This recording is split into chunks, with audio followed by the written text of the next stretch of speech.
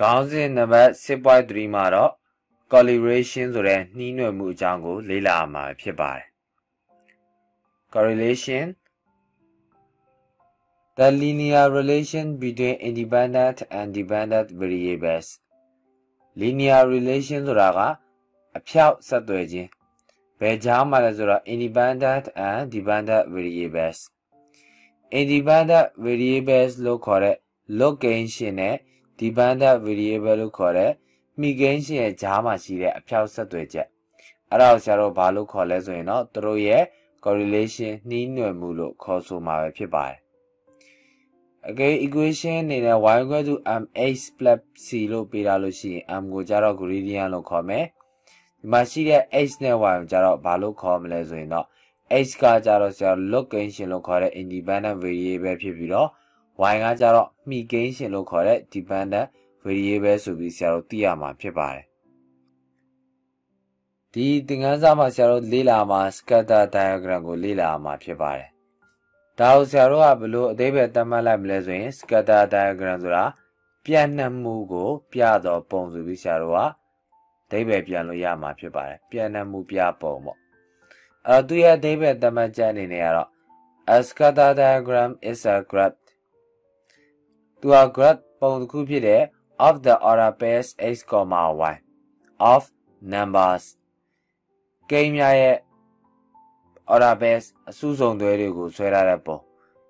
အဲ့ဒီ order pairs မှာဘာတွေပါမလဲဆိုတော့ consisting of the variable x and dependent variable y independent variable ဆိုတဲ့ဒီ location x နဲ့ dependent variable လို့ခေါ်တဲ့မိကိန်းစဉ် y နေတို့တစ်ခုဆရာတို့ order pair ပုံစံနဲ့ဆရာတို့ပြုလုပ်ထားတဲ့ဒီ number scale တွေကိုဆရာတို့ဆွဲထားတဲ့ graph ပဲဖြစ်မှာဖြစ်ပါတယ်နောက်တစ်ခုအနေနဲ့က linear correlation linear correlation ဆိုတာ is a statistical method စရင်းအင်းနဲ့ပတ်သက်တဲ့နည်းလမ်းတစ်ခုပဲဖြစ်ပါတယ်သူကဘာလို့ဖို့အတွက်အသုံးပြုလဲဆိုတော့ used to determine ဆုံးဖြတ်ရန်အသုံးပြုပါတယ်ဘာတွေဆုံးဖြတ်တယ်လဲဆိုတော့ a relationship between dependent and independent variables မိကိန်းရှင်နဲ့ location ရဲ့ကြားမှာရှိတဲ့ဆက်သွယ်ချက်ကိုဆုံးဖြတ်ရန်အသုံးပြုတဲ့ statistical method စရင်းအင်းနဲ့သက်ဆိုင်တဲ့နည်းလမ်းကိုဆရာတို့ဘာလို့သတ်မှတ်မလဲဆိုရင်တော့ linear correlation လို့ခေါ်မှာဖြစ်ပါတယ်ဆရာတို့ဒီ correlation နဲ့ပတ်သက်ပြီးတော့ဆရာနှစ်မျိုးသိရမှာဖြစ်ပါတယ် positive correlation နဲ့ negative correlation positive correlation ဆိုတာကသူကဆက်သွယ်ချက်တစ်ခုဒီဆက်သွယ်ချက်မှာရှိတဲ့ two variables ကိန်းရှင်နှလုံးကိုဆရာတို့ကြည့်တဲ့အခါမှာဒီ variables နှစ်ခုစလုံးဘာဖြစ်မလဲ increase တိုးရင်တိုးမယ်ဒါမှမဟုတ် decrease လျော့ရင်လျော့မယ် at the same time ဆိုတော့တူညီတဲ့အချိန်မှာပဲဖြစ်မှာဖြစ်ပါတယ်ဆိုလိုတာကတော့အကယ်၍သူ့ရဲ့ variable ကိန်းရှင်နှလုံးမှာ x က increase ဖြစ်ရင် y လည်း increase ဖြစ်မယ်ဒါမှမဟုတ် x က decrease ဖြစ်ရင် y လည်း decrease ဖြစ်မယ်ဆိုတဲ့ relation ကိုဒါ positive correlation လို့သတ်မှတ်မယ်အကယ်၍ negative correlation ဆိုရင်တော့ဘယ်လိုဖြစ်မလဲဆိုရင်သူ့မှာရှိတဲ့ two variables ကိန်းရှင်နှလုံးမှာတစ်လုံးက increase ဖြစ်လို့ရှိရင်ကျန်တဲ့တစ်လုံးကဘာဖြစ်မလဲ decreases လျော့မှာဖြစ်ပါတယ်ဆိုတော့ဒါတစ်ခုကပြောင်းပြန်ဖြစ်မှာဖြစ်ပါတယ်တစ်ခုကတိုးရင်နောက်တစ်ခုကလျော့မယ်အပြန်လာအပြည့်တစ်ခုကလျော့ရင်နောက်တစ်ခုကတိုးသွားမှာဖြစ်ပါတယ်အဲ့လိုဖြစ်တဲ့ relationship ဆက်သွယ်ချက်ဆိုရင်တော့ဒါကို negative correlation လို့ဆရာတို့သတ်မှတ်ရမှာဖြစ်ပါတယ်ဥပမာအနေနဲ့ဒီမှာရှိတဲ့ဆရာတို့ graph ကိုလေ့လာကြည့်မှာဖြစ်ပါတယ်ဒီမှာဆရာတို့ x နဲ့ y နဲ့ဆွဲထားတဲ့ဒီ graph ပေါ်မှာဆရာတို့ကအမှတ်တွေကိုချလိုက်တယ်ဒီအမှတ်တွေကိုကြည့်တဲ့အခါမှာ x တန်ဖိုးကတဖြည်းဖြည်းဒီလိုတိုးလာတယ် x တန်ဖိုးတိုးလာတဲ့အခါမှာ y ကလည်းဆရာတို့ဒီဘက်အပေါ်တက်လာတယ်ဆိုတဲ့ဘက်က x ကတိုးလာရင် y လည်းတိုးလာတယ်ဆိုတဲ့သဘောပဲဖြစ်ပါတယ် x ကဒီဘက်ကိုသွားတယ်ဆိုတာတိုးလာတယ် y ကအပေါ်တက်သွားတယ်ဆိုတာ y တန်ဖိုးတိုးလာခြင်းဖြစ်ပါတယ်အဲ့တော့ x ကတိုးတဲ့အခါမှာ y လည်းတိုးလာပါတယ်ဒါကြောင့်မို့ x က increase ဖြစ်တဲ့အချိန်မှာ y ကလည်း generally increase ရေဘူးရအဖြစ်တိုးလာတယ်ဒါဆိုရင်တော့ဒီ graph ကိုဆရာတို့ positive linear correlation လို့သိရမှာဖြစ်ပါတယ်နောက်တဲ့ graph အနေနဲ့ဆရာတို့ချရတဲ့အမှတ်တွေကိုလေ့လာကြည့်တဲ့အခါမှာတော့ x ကတဖြည်းဖြည်းဒီဘက်ကိုတိုးလာတယ် x ကတဖြည်းဖြည်းတိုးလာတဲ့အခါမှာ y ရဲ့တန်ဖိုးရပဲဖြစ်လဲအောက်ဆင်းလာတယ်ဆိုတော့ y ရဲ့တန်ဖိုးကလျော့လာတာဖြစ်ပါတယ်အဲ့တော့ဒါကြောင့်မို့သူကတော့ x က increase ဖြစ်တဲ့အချိန်မှာ y က generally decrease ရေဘူးရအဖြစ်ရောလာတာမို့လို့သူကကြတော့သူက increase ဖြစ်တဲ့ချိန်မှာနောက်တစ်ခုက decrease ဖြစ်တယ်ဒါကြောင့်သူက negative linear correlation လို့သိရမှာဖြစ်ပါတယ်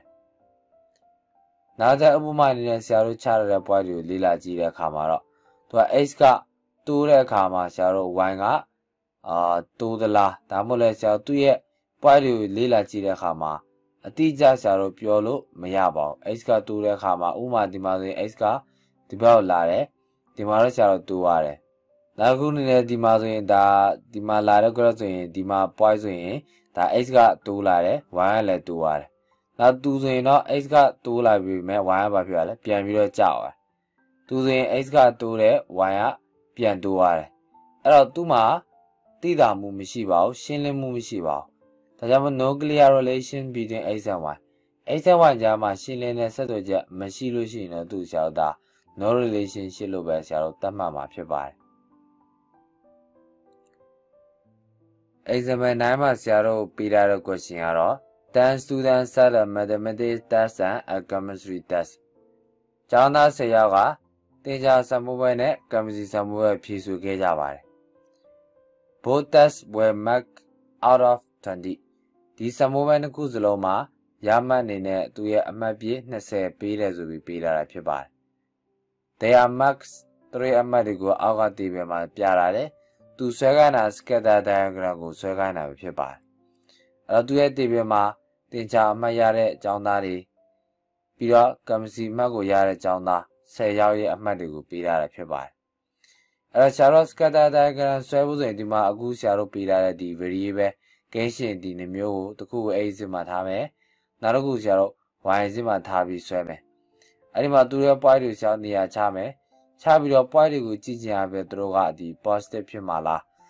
negative linear ဖြစ်မှာလားဆိုတော့ဆရာတို့ဆုံးဖြတ်မှာဖြစ်ပါတယ်အဲ့တော့ဆရာတို့သူရဲ့ဒီ scatter diagram ဆွဲဖို့အတွက်ဆရာဒီမှာ x y ဆရာတို့ထည့်မယ်အဲ့တော့ x မှာဆရာတို့ mathematics math တွေထည့်မယ် y မှာ chemistry math တွေထည့်မယ်အဲ့တော့ဒီရှိကတေးပြမှာပေးတဲ့ point တွေကိုဆရာတို့ဒီမှာနေရာချလိုက်မှာဖြစ်ပါတယ်အဲ့လိုနေရာချဖို့သူရဲ့တင့်တော်တဲ့အမှတ်တွေကို x y မှာဆရာတို့ထည့်ထားတယ်ဒီမှာတော့ဆရာ5 unit ဆရာနေရာချလာတာဖြစ်ပါတယ်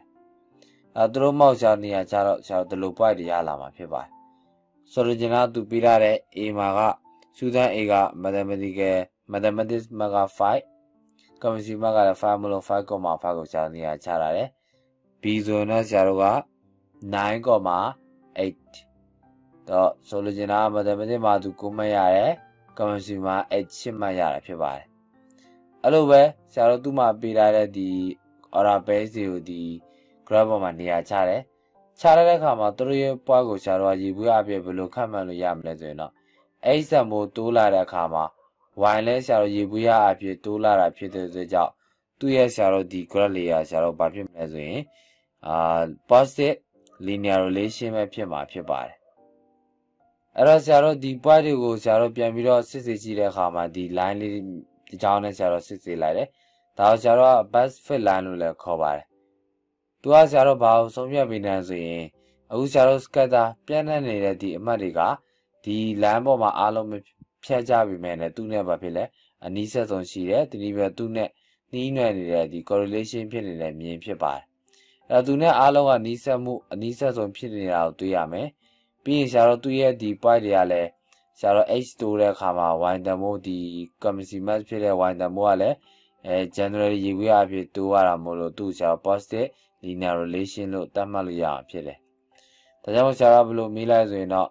ဘယ်လိုဖြေလိုက်လဲဆိုတော့ဒီ diagram နေပြီးတော့ဆရာတို့စီးတွေ့မြင်ခဲ့ရတာတော့သူ့မှာရှိတဲ့ point တွေအားလုံးက approximately on a straight line ဒီဆရာတို့ဆွဲလိုက်တဲ့မြင်းပြောက်တစ်ကြောင်းနဲ့ပေါ်မှာနီးပါးเนาะသူညီလူနီးပါးရက်တည်နေကြတယ်ရှိကြပါတယ်အဲ့တော့ဆိုလိုတဲ့ဘက်က the higher the mathematical math သင်္ချာမတ်ကပိုပြီးမြင့်လေဆရာတို့ comment ခါလိုက်မယ် the higher the chemistry math chemistry math ကလည်းပိုမြင့်လေဆိုတဲ့သဘောတွေ့ရပါတယ်ဒါကြောင့်တကူက higher ဖြစ်တဲ့ခါမှာ channel တကူကလည်း higher light ဖြစ်တာမို့လို့ဒါကိုဆရာတို့ဘာလို့သိရမလဲ positive linear relation ကိုပြသတယ်ဆိုတာကိုဆရာတို့သိရမှာဖြစ်ပါတယ်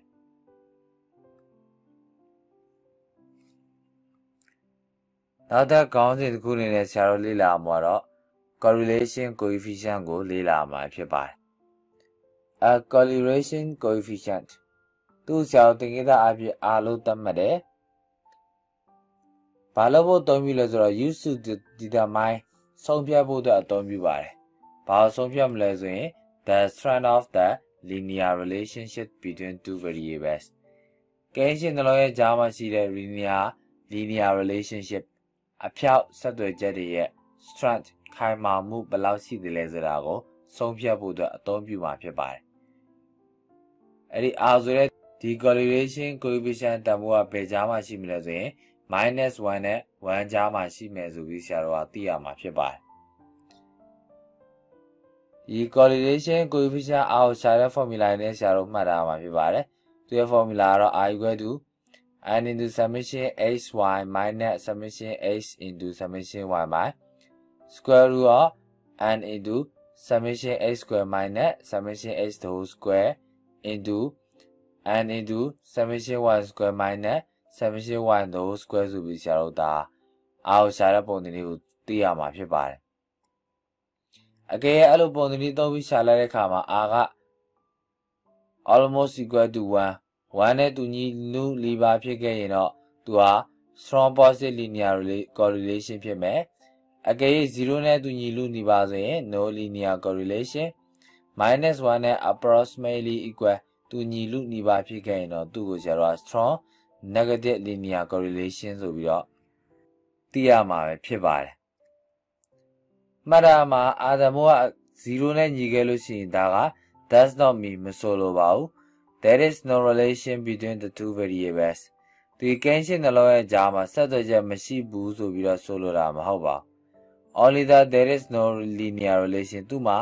အဖြောက်ဆက်သွယ်ချက်မရှိဘူးဆိုတာကိုပဲသူကဆိုလိုခြင်းဖြစ်တယ်ဆိုပြီးဆရာတို့သိရမှာဖြစ်ပါတယ် example 10ဆရာတို့ဘာတွေပေးရဆို scatter diagrams တွေပေးရတယ်ဒီမှာဆရာတို့ပြသထားတယ်ဒါကတော့ degree of correlation ရဲ့သူ့ရဲ့ degree သူ့ရဲ့ပုံစံတွေဆရာတို့အမျိုးမျိုးပြသထားတာဖြစ်ပါတယ်ဒီ graph ကိုကြည့်ပြီးတော့ဆရာတို့က match ရှင်းတွဲပေးရမယ်အောက်မှာပေးထားတဲ့ coefficient correlation coefficient ပေးတဲ့ atom မိုးတွေနဲ့ဆရာတို့ဒီပုံတွေနဲ့ဘယ်ဟာကမှန်တယ်လဲဘယ်လိုမျိုးတွဲမလဲဆိုတော့စဉ်းစားရမှာဖြစ်ပါတယ်အဲ့တော့ A ရဲ့ပုံကြည့်တဲ့အခါမှာဒီပုံရဲ့သဘောကြည့်ရလို့ရှိရင် x စံကိုတိုးလာတာနဲ့မျှ x increase ဖြစ်လာတဲ့အခါမှာ y ကလည်း increase ဖြစ်လာတဲ့သဘောကိုတွေ့ရမှာဖြစ်ပါတယ်ဒါဆိုရင်တော့ဆရာတို့ဒါကိုဘာလို့သိရမလဲသူက positive linear correlation ပဲဖြစ်မှာဖြစ်တယ်ပြီးတော့သူက strong ဖြစ်မဖြစ်စဉ်းစားတဲ့အခါမှာသူ့ရဲ့တန်ဖိုးတွေတောက်လျှောက်ဆရာတို့ဒါဆွဲလိုက်ရင်လုံးဝသူကဆရာတို့ဆွဲတဲ့ line နဲ့ဒီ point တွေကအနီးဆက်ဆုံးဖြစ်မယ်တနည်းပြောရင်သူကလုံးဝဒါနှီးနှောနေမှာဖြစ်ပါတယ်ဒါဆိုရင်တော့ဆရာတို့သူ့ရဲ့တန်ဖိုး R အနေနဲ့ပြောရင်တော့သူက strong positive linear correlation ကိုပဲဆရာတို့ရေးရမှာဖြစ်တယ်ဒါကြောင့်မို့ဆရာတို့ figure A အတွက်ကတော့ close to positive strong ဖြစ်မှာဖြစ်ပါတယ် strong positive linear correlation ဖြစ်မယ်ဒါကြောင့်မို့ဆရာတို့ကဒီ A ဆိုရင်ဆရာတို့ဘယ်လောက်နဲ့တွဲမလဲဆိုရင်တော့ atom mode 0.97 နဲ့တွဲရမှာဖြစ်ပါတယ်ဒီနည်းပြောရင်သူကalmost equal to 1ပေါ့ဒါကြောင့်မို့သူက strong positive linear correlation ဖြစ်တာကိုတွေ့ရမှာဖြစ်တယ်နံပါတ် B မှာကျတော့ x ကတဖြည်းဖြည်းတိုးလာတဲ့အခါမှာ y က decrease ဖြစ်သွားတယ်အဲ့တော့သူကကျတော့ဆရာတို့ဘာလို့သိရမလဲ negative linear correlation ပြီးရင်သူရဲ့တန်ဖိုးတွေကလုံးဝဒီဆရာတို့ဒါ straight line လေးဆွဲလို့ရှိရင်နီးစပ်မှုအားလုံးကနီးစပ်မှုရှိနေတာကိုတွေ့ရမှာဖြစ်တယ်ဒါကြောင့်မို့သူက strong negative linear correlation strong ဖြစ်တာမို့လို့ဆရာတို့က negative လည်းဖြစ်တယ်အဲ့တော့ minus ဖြစ်မယ် strong ဖြစ်တော့ -1 နဲ့ approximately equal တူညီလို့နီးပါဖြစ်မှာဖြစ်တယ်ဒါကြောင့်မို့ဆရာတို့က2နဲ့ match ရှင်းတွဲပြရမှာဖြစ်ပါတယ်ဒါကြောင့်မို့ B is close to strong negative linear correlation ဒါကြောင့်မို့ figure B is matched with number 2ဆိုတဲ့ဒီ I equal to -0.94 နဲ့ match ရှင်းတွဲပြရမှာဖြစ်ပါတယ်နံပါတ် C ပုံမှာဆိုရင် x increase ဖြစ်တဲ့အခါမှာ y လည်း increase အများကြီး y increase ဖြစ်တာကိုတွေ့ရမှာဖြစ်ပါတယ်ဒါကြောင့်မို့သူကလည်းပဲ positive linear correlation တော့ဖြစ်မယ်ဒါပေမဲ့သူ့ဆရာတော် straight line နဲ့ birds of fit line ဆိုတဲ့ဒီမြင်းကြောင်းလေးနဲ့နှိုင်းယှဉ်လိုက်တဲ့အခါမှာအကောင်လုံးကနီးစပ်မှုမရှိတာဖြစ်တဲ့အတွက်ကြောင့်သူက strong တော့မဖြစ်ပါဘူးဒါကြောင့်မို့ဆရာတော် figure C တက်ဆိုရင်တော့သူကတော့ strong တော့မဖြစ်ဘူးဒါကြောင့်မို့သူ့ဆရာတော်ဘာနဲ့ပဲ match ရှင်းသွဲရမလဲဆိုရင်တော့နံပါတ်3ဖြစ်တဲ့ဆရာတော်0.55နဲ့ရှင်းသွဲမယ်နောက်ဆုံးနံပါတ် D တက်ဆိုရင်တော့သူ့ရဲ့ x စမို့တိုးလာတဲ့အခါမှာ y တမို့က decrease ဖြစ်သွားတာမို့လို့သူကဆရာတော် negative မှန်သိတယ်ဆရာတော်သူ့ကိုဆွဲတဲ့အခါမှာလည်းဆွဲလိုက်တဲ့ဆွဲလန်းကအကောင်လုံးနဲ့တော့လုံးဝသာနီးစပ်မှုရှိတာမဟုတ်ဘူးဒါကြောင့်မို့ strong တော့မဖြစ်ပါဘူးဒါကြောင့်မို့သူ့ဆရာတော်ဘယ်လောက်နဲ့ match လောက်ရလဲဆိုရင်တော့နံပါတ်1ဖြစ်တဲ့ I equal to -0.31 နဲ့ match ရှင်းသွဲမှာဖြစ်ပါတယ်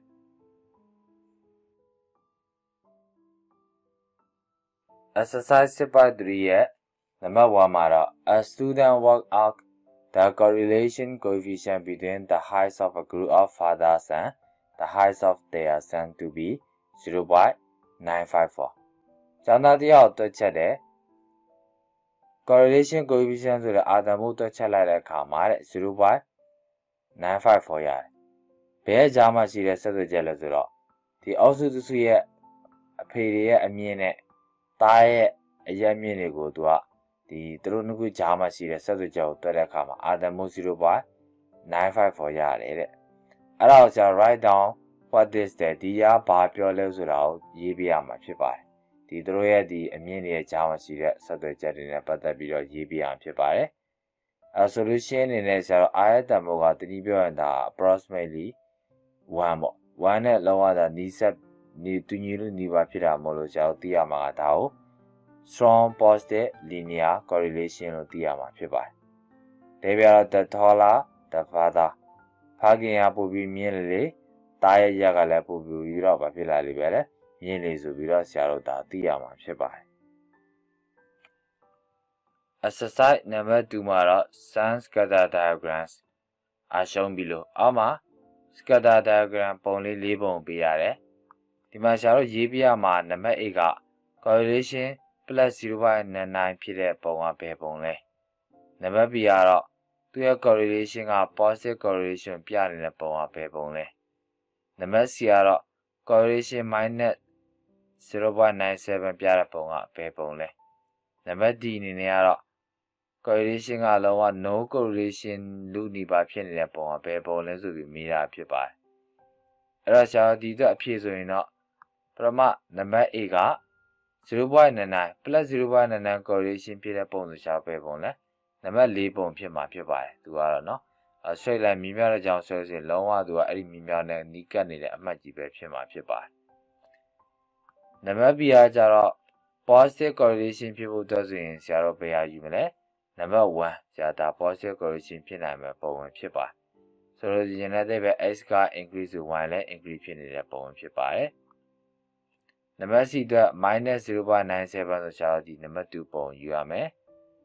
ဒါဆိုရင်နံပါတ်2အတွက်နံပါတ် D အတွက်ဒါ no correlation ဖြစ်လို့နေပါပုံဆိုတော့ရှာဒီပုံဖြစ်မှာဖြစ်ပါတယ်သူကတော့ရှာအတိအကျမရှိပါဘူး x က increase ဖြစ်လို့ရှိရင် y က increase ဖြစ်တဲ့ဟာရှိသလိုတခါတလေကြာလို့ရှိရင် x က increase ဖြစ်ပေမဲ့ y ကပြန်ပြီးတော့ decrease ဖြစ်သွားတဲ့ပိုင်းတွေလည်းရှိပါတယ်ဒါကြောင့်မို့ရှာနံပါတ် D အတွက်ကတော့ဒီ no correlation almost ဖြစ်လို့နေပါပုံအနေနဲ့ရှာနံပါတ်3ပုံကိုရွေးချယ်ရမှာဖြစ်ပါတယ်